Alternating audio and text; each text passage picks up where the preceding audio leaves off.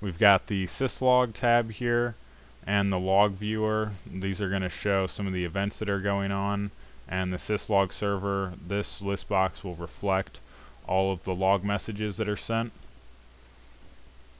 So I'm going to go back to, let's see, we'll go on router 1 here, and to configure logging, I'll enter the command from configure terminal mode logging. We'll just bring down all the potential options that we have here. You can see logging, you can either enter the host name or IP address, or you can specify the host itself. I like to type in logging host, and I'll specify the IP address. And you can see there's several different options here, or you can just hit enter to enter that in. We won't get into all of the options here. You can see the transport protocol. You can set it to either TCP or UDP. We'll just use the default, which is UDP, and hit enter. The next thing that I want to specify here is the level of logging that will be to send to the actual server itself. And logging trap right here, the trap command, if we type that in and hit the question mark, we can see our options. We have alert levels 0 through 7, 0 being the highest, which is an emergency, and 7 being the lowest, debugging. That's going to show all of our messages. And since we won't be generating too many messages here, I just want to send every possible message over to that server. So I can either specify a level of 0 through 7, or I can type in the actual the message itself here, debugging. And what that will do is log every message beginning at this level up to the highest possible level. So if I were to specify a level of 1, what that's going to do is it's going to report 1 and above. It won't give me any debugging messages. It will log everything from alerts all the way up to emergencies. So I'm going to hit enter to go ahead and enable that.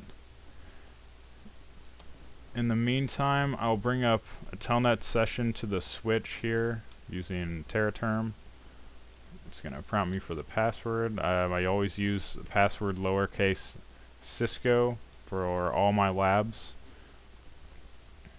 And I'm going to go into configure terminal mode, and just like I did on router 1, specify the hostname or IP. We can see there's several fewer options here, and I will explain in just a moment about the origin ID and how to differentiate and add a little tag to each message for basically specifying which device that message is coming from when you have more than one device that's reporting to a Syslog server.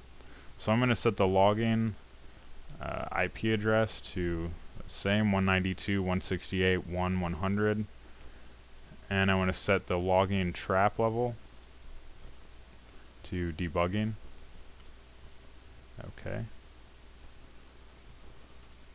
Just to generate some messages here, I'm going to go ahead and create a loopback interface on the router 1,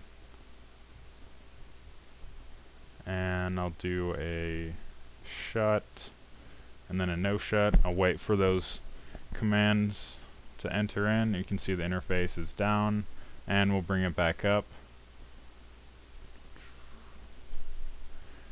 Now on switch A, I'm going to do a debug for telnet,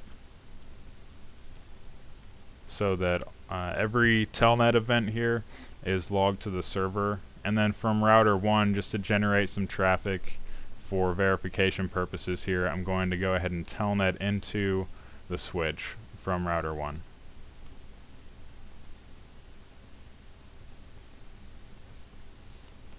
Okay, enter the passwords here, and now that I bring up our TFTP and Syslog server, we can see we've got quite a few messages here.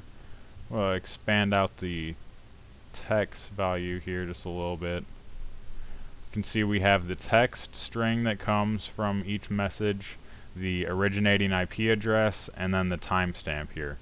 The first, if you can remember when we enabled and created that loopback adapter on router 1, you can see these loopback interface messages going up and down, and then it's originating from router 1, the 192.168.1.1 address.